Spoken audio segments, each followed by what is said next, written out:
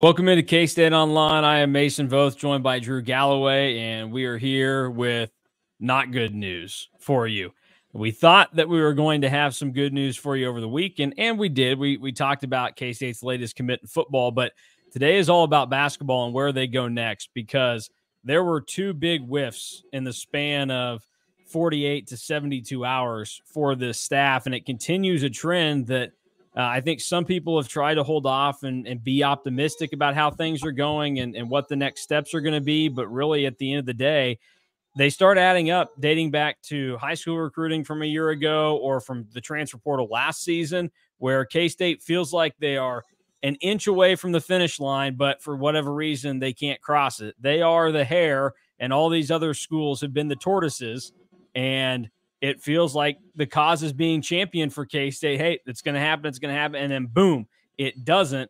So where does K-State go next after the two latest misses that involve Khalif Battle, who ends up choosing Gonzaga at the last minute, it would appear, and then Clifford Amore, which was always less of a certainty than Battle.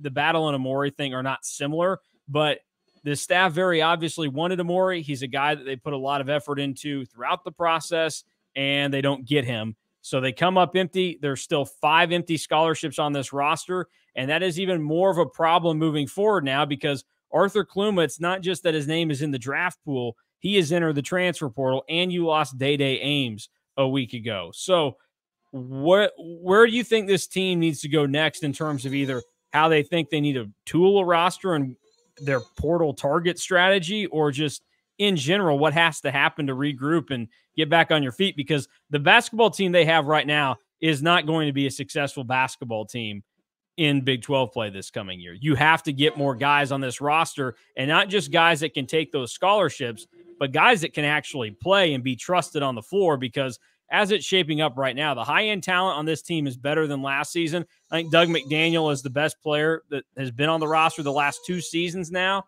but there's nobody else that you go out. You can stomach it with these 8 guys. You know, it's a really good question on where K-State goes from here, and I'm really interested to see what kind of progress is made with the remaining players in the transfer portal, because I think that it was you that quote tweeted it from Kevin Sweeney that said that just the 36 of the top 200 transfers in the Evan Maya rankings are still available. And that doesn't include guys that are likely to stay in the draft. And like I said, I think it was last week that half of the high major rosters have at least 2 scholarships available. So there's running out of high-end talent probably in the transfer portal where you could get somebody that you can come in right away, kind of like a Doug McDaniel, and really think to yourself, wow, this is like somebody that could really come in and like immediately make a difference. But I'm still cautiously, I don't know if optimistic is the right word, but I have a little bit of hope. And I think that it's just because there's so much that can change in transfer portal recruitment. Like, I mean, we're seeing it with Trezarni and White. I'll take the first stab at the pronunciation of his name there, where he announced the top 3 that didn't include K-State. And John Rothstein reported that he will be visiting K-State. So, I mean, just things can change so quickly. And I mean, the bad example is Khalif Battle. Yeah. And also, like last year, basically the start of the process to the last 3 quarters of the process, K-State and Tyler Perry, there was never anything officially put out there. But from the very get-go last year, I had people down in Lubbock, of all places, but it makes sense because of Grant McCaslin, that were telling me, hey, no, that Tyler Perry, it's K-State. It's K-State all the way. So from the get-go there, it was like they were kind of silent in the background, but then it happened. And things can change quickly. And Trezarni White is one of those guys, because not only is K-State in the fold despite 3 schools being put out last week, he also visited Texas Tech, and they were not in the mix with those 3. So, yes, things can definitely change, but K-State has to be able to make those things change, because over the last 2 years now, it's other schools that have been able to pull that bait and switch on them. K-State has not done it to anybody else, and that's where things have to adjust quite a bit. Yeah, the big thing is now, okay, you have these next batch of targets. There's still some really, really big fish out there.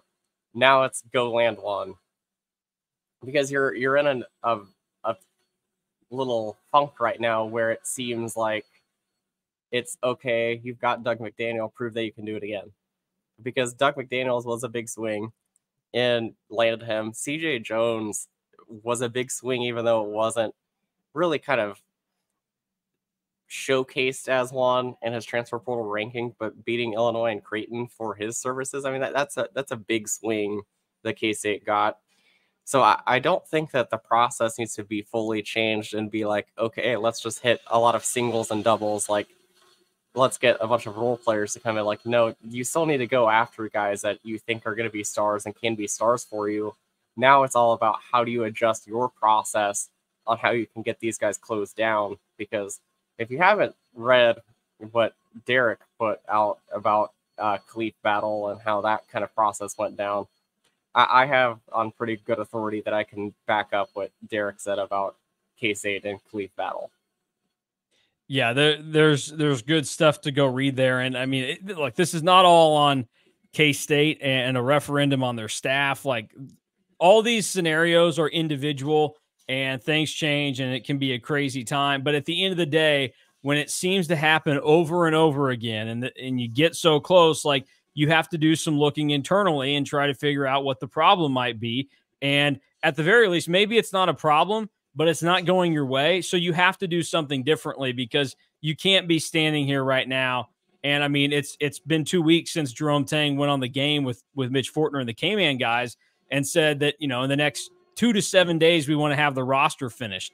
Well, here we sit well past that deadline, and you've got more of a roster to take care of than you did at the time you said that. So there has to be an adjustment here, and you see the notable options out there. Okoronkwo from Samford is a guy that is going to be one of the hotter targets left in the portal. He's going to be going and checking out Auburn later this week, which, Bruce Pearl in that situation, there's a chance that after he goes down there, he's not going anywhere else. Baba Miller is a guy that K-State has been on from the jump, but this is a recruitment that's taking a while. And I think that's your saving grace if you're a K-State fan, is that you hope, hey, Miller's just being thorough. He's taking his time. He's a little bit different than all these other cats. And he's still got K-State towards the top. That feels like one at this point that K-State almost has to have, given how everything else is gone. Then Wooga Poplar from Miami. We saw Norchad Omier. He committed to Baylor last night, which Omir's the better player of those two, but that's one Miami player that is off the board that K-State would have had interest in. TJ Toppin from New Mexico is a player out there, and then you mentioned Trezarian White. Those are probably the 5 best players left out there that we know there are somewhat direct K-State connections or high interest in, but they're going to have to find a way to get things figured out, because you referenced the tweet from Kevin Sweeney, and it's good to look at and note about the top 200 transfers according to Evan Miyakawa's rankings. 36 are left, and over half of the high major rosters have more than 2 scholarships available. And you go and can look at the On3 ratings and sort it by best available. There aren't a ton of guys left that are inside the top 100 of that list. And one of those guys is Arthur Kaluma, who is in the portal from K-State. And then some of these other guys, in all likelihood, already have specific landing spots set up or are getting close to picking those. And others, too, are guys that are in the NBA draft process that probably aren't going to go back to school, but are doing it to keep their options open, like a Coleman Hawkins from Illinois. But honestly, at this point, if we're talking about what's next in the strategic process of K-State, I think you're probably going to have to start exploring overcommitting NIL dollars. And I know that this is something that the K-State staff has been really reluctant on. Is I think that they don't want to get into these battles with schools that are going to essentially overpay or overlook how some of this goes. Like, that's just doesn't seem to be the way that the connection for K-State and NIL is right now. I think they view a guy and they say, we know that you're worth a maximum of this. It doesn't make sense for us to overpay that. But at this stage of the game, I think you are going to have to start to consider this, because that goes back to the Sweeney thing. I think it was in a follow-up tweet that he mentioned, like, the price is going to go up for these guys that are still in the portal, or whatever JUCO guys or uncommitted high school guys remain out there. So I think K-State is going to have to start to make some minor changes to how they do things, if not just for, this year. Like it could be a one and done thing, but you're getting to be in a dire spot with this roster because as it's constructed right now, again, this team cannot win games. I've been looking at it the last couple of days, and you have one player that is without a doubt a star, probably an all Big 12 caliber player in Doug McDaniel. CJ Jones, it's going to be interesting to see what the jump up in a level looks like for him, but there is some positive buzz there. And it's like you mentioned, don't be fooled that he's coming from UIC and a bad team. And the portal rankings, some of them don't even have him ranked. There was serious interest from a lot of big-time people. That is a good get for K-State. We'll circle back to that. Housen is a role player that fits. Now, do I think his role can be bigger than what it was at Villanova? Yes, I do. And then the next guy is David Gasson. That leaves you just 4 guys that, without a doubt, you can trust on the basketball court next season. After that, you start to look around and your options there. Bayfall only played in 9 games last year at Arkansas. I couldn't tell you the total minutes, but he averaged like 6 minutes a game when he did play. So that's a concerning thing. I don't know that. I think if all goes to plan, the staff was not counting on Bayfall having to play significant minutes this year. David Castillo is the next guy that I would mention, and you're banking on a true freshman being able to come in and help contribute immediately to K-State. That's to get to 6. Now, McCaleb Rich could play in there because you think, can he make a significant jump? But the only thing we saw McCaleb Rich do last season was impressive dunks in moments that didn't really matter, either blowouts or against non-power competition. And then Taj Manning is what he is at this point. So this roster is in a really tricky spot. K-State has some significant needs. We talked about the height issue over the weekend, you and I, when we were discussing if Khalif Battle comes, you're still missing bigs to fill out this roster. And one of the bigs there, 6'9", David Gasson, I don't view him as starting material anymore. I think he could, but I think his role is best served coming off the bench and being a 6-man, mostly like what we saw towards the end of last season. That seemed to be the best version of David Gasson K-State got, and it was in that bench role. Now, this coming year, he'll be healthier, so the minutes should be able to go up, but there's just a lot of things that you have to bank on right now that seem highly unlikely if you're K-State, and that's why you have to make some moves and get some things working differently. Yeah, there's a lot of holes, and it just doesn't feel like a lot of time. Just big picture for the transfer portal next year. And I mean, we talked about this when Day-Day Ames left, that DY, you and I all agreed on that the worst part of Day-Day transferring wasn't necessarily that he transferred because of like talent-wise, but just how easy it is for guys to transfer.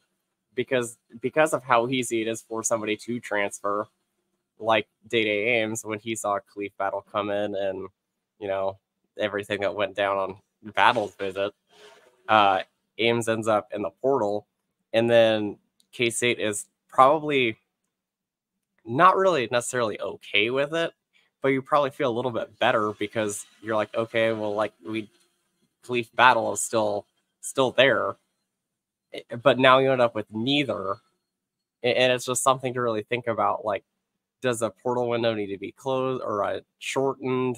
I think it does. I think it's open for too long. I think if you're going to leave a place, you should know it within a 2.5 week period. I knew early on in jobs that I've left that I don't want to be here anymore. I know that when I get the chance, I'm out of here. I haven't just been like, well, I'm really going to mold this over. And the one time that I had to do that was, when I was considering making the jump from radio to Rivals a year ago. Mm-hmm.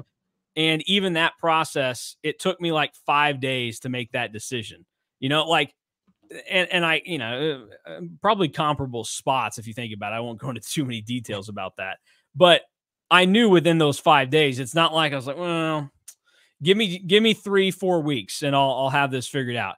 If you don't want to be somewhere, pretty much immediately, yes. Which is why the window for the portal to be open is flawed, because if the NCAA wants to try to get a handle on the NIL and portal madness in any way possible, you have to shorten this window because the coaches would support it. And it works out for you because the only reason that guys are entering this late in the game is likely due to NIL money. And 99% of the scenarios where in that last week and a half that a guy's going to the portal, it's because of the NIL situation. And we can say that, hey, Day-Day Ames thought that, they're bringing in these guards and doing this. The report that he was going, his NIL agent gave it to the reporter and told him, like, I have a pretty good idea of why Day-Day Ames went into the portal.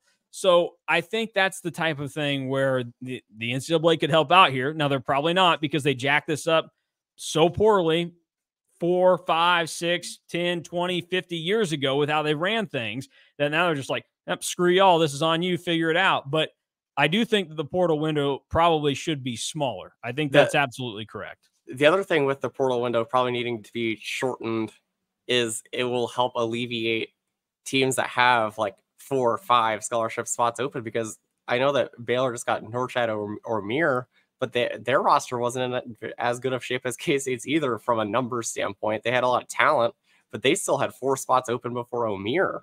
So I think that if you shorten the window, you can get guys in, and guys that were currently on the roster will stay. And I think that that's a big thing, because I think that that will help reduce the amount of open scholarships, because there's a surplus right now of open scholarships, and they're very deficient, and guys that can probably fill those spots on high major rosters. Yeah. And next year it's just going to get worse because you don't have the COVID seniors anymore. So yeah, and that's the thing that's too, a big deal. I wonder, is that going to be helpful or more of a problem for the portal situation? Because I do think in some ways it can maybe slow it down. And by the way, I think if you go and look, I think it's 14 of the top 100 transfers in the On3 rankings are still in the portal. So the value there is pretty low, and why I say, hey, maybe if you're K-State, you need to get on trying to just, overcommit to some of these guys and hoping it works out. Now, the other thing, and I'll pose this as a question to you first before I go at it from the angle that I think of.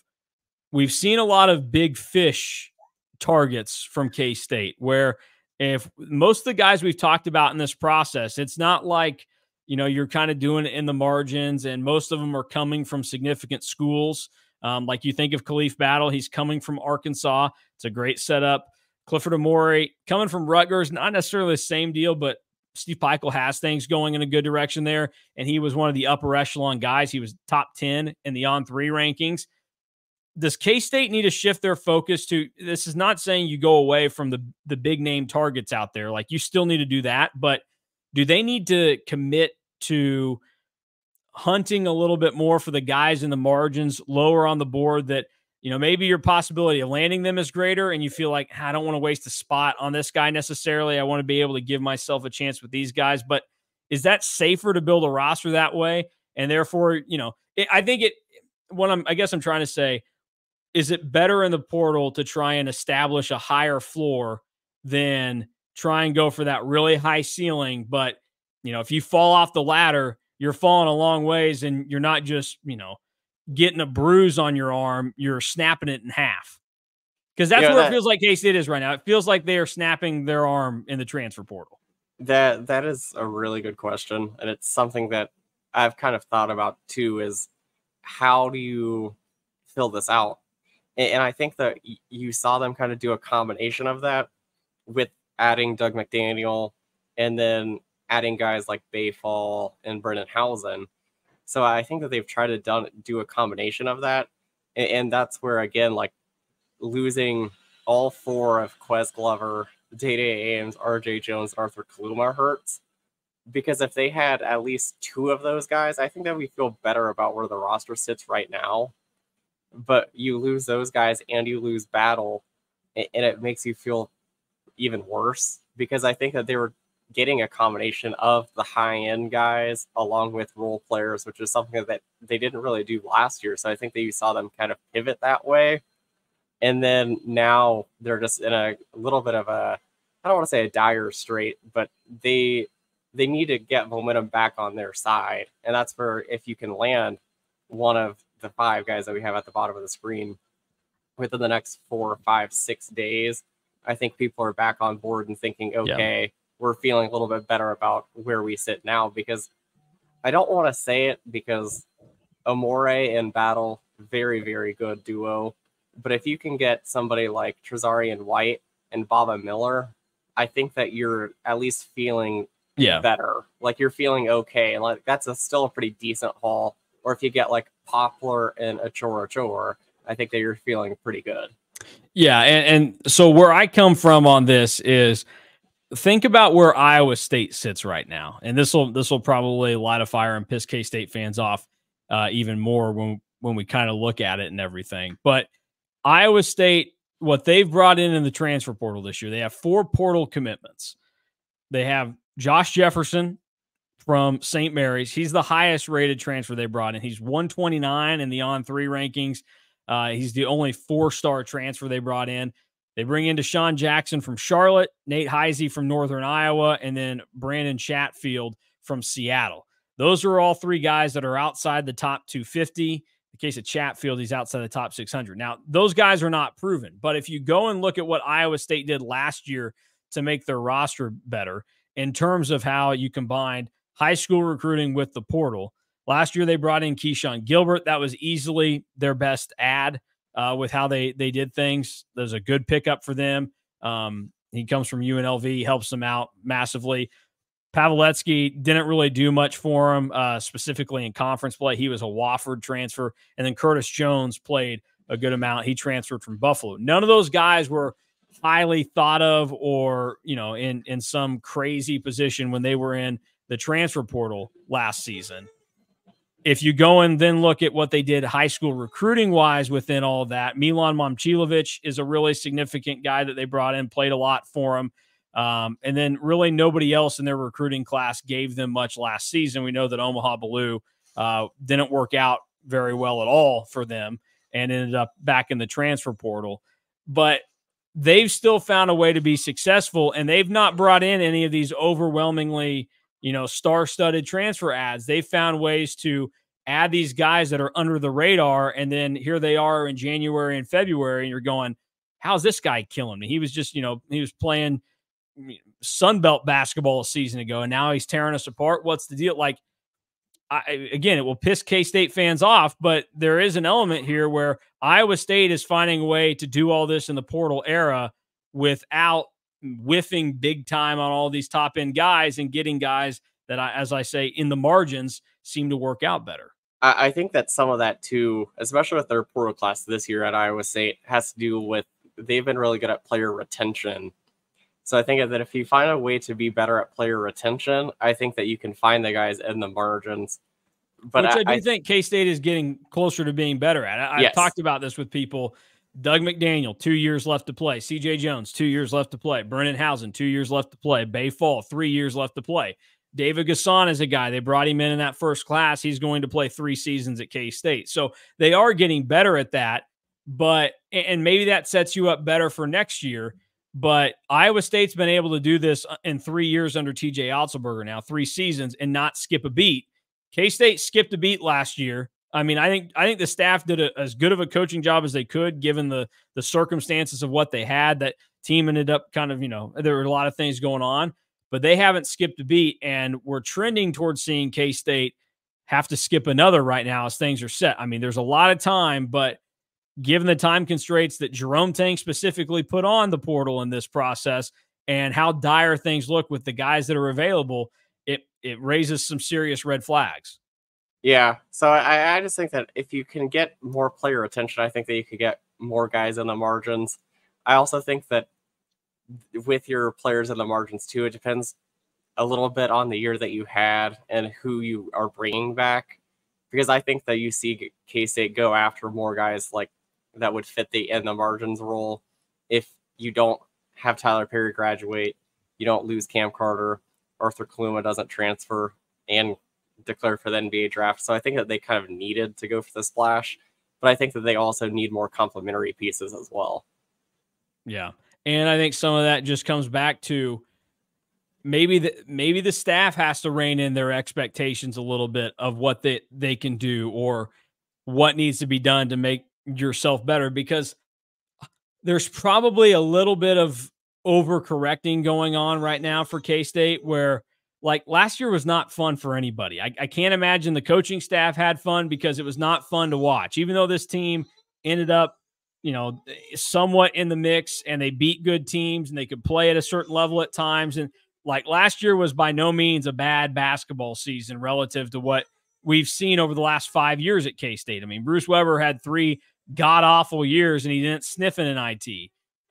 Last year, if that's going to be the bottom, that's a lot better than it is. So I wonder if there's a little bit of an overreaction to what happened and think, okay, we got to move on. We don't need to overcommit to some of these guys, because I was fully ready for them to move on from Cam Carter. And I don't know that that's a guy that you want to really bring back, but like Arthur Kaluma, maybe you should have worked harder to keep a guy like that, or some of these other things. And maybe you're closer to being good than you think, and you didn't need to totally overhaul how you do things or who's on the roster to make you a better team. Yeah, and I think that that's something that, I mean, they're just probably going to have to learn more, because as much as we really like Jerome Tang, but he's only been a head coach for 2 seasons now. So I think that he's still kind of growing and developing. Somebody brought up the point of like, we saw Chris Kleiman go through like the same development and growing pains a little bit on the football side. So I wonder if we'll see a little bit more of like an adaptation and more growth from Jerome Tang even next offseason. We'll see, but the reason why it feels so dire and important is because I do think that third year is really important. I think based on what I've observed, I think the third year is where the player retention, you can start to see it take an uptick. I definitely think that K-State is taking a step in that direction right now. So I don't want this to all be negative, but there are a lot of questions still lingering out there. And if you don't answer them now, it's a lot harder for people to try and think that you're going to be able to answer them next offseason. So it's going to be a fascinating follow. And as I'll show it one more time, but kind of the top 5 guys that would feel like are out there for K-State right now. If you get one of those, you're already in an infinitely better spot than you are right now. If you get 2 of them, then I do think that roster can compete and it'll be ready to go, because the issue right now is you have a lot of guys that are going to be guards in some aspect that you just can't win with a team full of guards. You're going to need some of that balance. But if you can balance it out with the bigs, it'll make life easier on a young guy like David Castillo coming in. And then whoever else you add to fill out the roster, because you'll want to bring in experienced guys that are out there that are probably making a step up.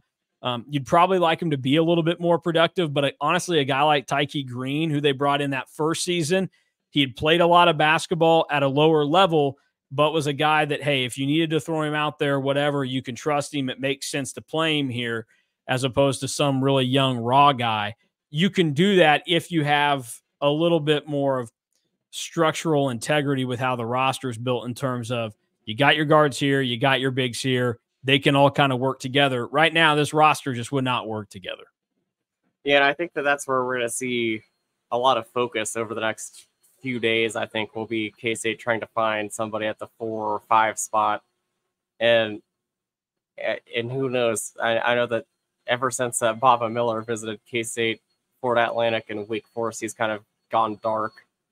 But maybe that's something that happens for K-State, gets K-State going in the right direction. I just think that recruiting is so based on momentum that I think that you got one guy come in and I think everybody starts to ease up a little bit and feel a little bit better.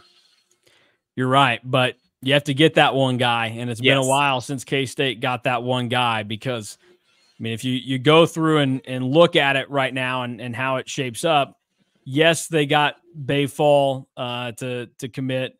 That was April 29th, so I guess close to a week ago today. But I wouldn't even necessarily like count that in with how that ends up working out, because he still feels like more of a developmental guy. You go back to Brendan Housen when K-State was able to land him. So you need it. Momentum is important in recruiting, and right now it feels like K-State has negative momentum in that. Something's got to change. They're going to have to do something quick, because at the very least, you don't even have to land one of these big fish, but I think if you can just add somebody else to the roster where people can see the vision on how he can be a contributor next season, that's going to ease a lot of the pain that people are feeling right now, and probably the panic that's out there too. I would agree. And I think that the other thing that has kind of I don't want to say caused a panic, but has made everybody kind of pause a little bit and reassess things is that you say that was a week ago when Bay Fall committed, but in portal time, that feels like it was like 2 months ago because the portal just moves so quickly. So I think that's another thing that, like, and the portal was still open when Bay Fall committed. Like, guys there were still going to be more guys going in. No more guys are going into the portal now. No. So I think that's something to also like keep in mind. Like, when you can get momentum on your side, you got to ride it, because a week ago feels so long ago. I mean, to the point where if Khalif Battle would have committed to K-State, we did 2 separate videos on Khalif Battle committing, because great point. We did one a week before, and then we did one right before Saturday, because we didn't think that the first one was going to be usable because of how fast everything moves in the portal. So I think that's something to keep in mind with the K-State coaches too, that I think that once they start getting guys, like, you can't like ease up and take a little bit of a break and have a weekend with no visits. I think that it's better to, if you get a couple guys come in, commit, keep riding the wave, get other guys in on visits, get them to commit, and then you just keep going in that standpoint. Yeah, we'll see where it goes for K-State, but a lot that they have to get done, and probably a lot of scrambling and notes coming up in about the next couple of days and weeks, possibly, given the way that the portal season has gone for K-State once again. So if you want all the latest on K-State and the hunt to fill out this basketball roster, head over to On3, find K-State Online, or you can go to KStateOnline.com. We'll have you covered there, DY and Drew, with some scoops. Also on the football side as well, K-State does have recruiting momentum on the football side of things right now. They are getting transfers. They are getting high school commitments. That number, as Drew said, hey, after 4th of July, it's going to be at double digits. K-State's trending in that direction right now. Good things going on there. So it's not all doom and gloom with K-State sports. They took 2 of 3 from KU in baseball over the weekend as well, as Pete Hughes and the Batcats try and prove the haters, me and many others, wrong, that they're silly and just unforgivable mistakes. They can somehow overcome them to be a good baseball team. We'll see how they do that. They got a big series at West Virginia this weekend. So plenty of things to discuss about K-State sports. And if Drew and I aren't doing it here, a good place for you to do it is over at KSO on the message boards and getting at us over there. So for Drew Galloway, I'm Mason Voth. We're out of here. Thanks for watching K-State Online.